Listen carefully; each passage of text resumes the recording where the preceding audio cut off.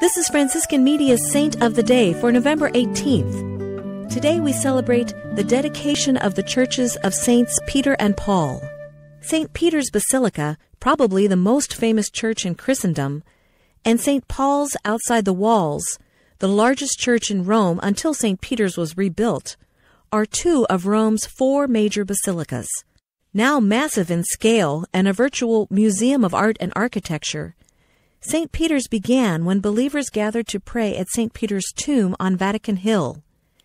In 319, Emperor Constantine built a basilica on that site that stood for more than 1,000 years.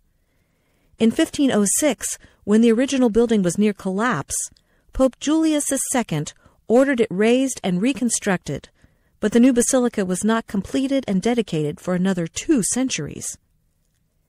St. Paul's outside the walls was first constructed under Constantine on the site where Paul was believed to have been beheaded. The current edifice was constructed in 1823 after a fire destroyed the original church. From the earliest days, believers have prayed at the tombs of Peter and Paul. Some of us may be among those so privileged.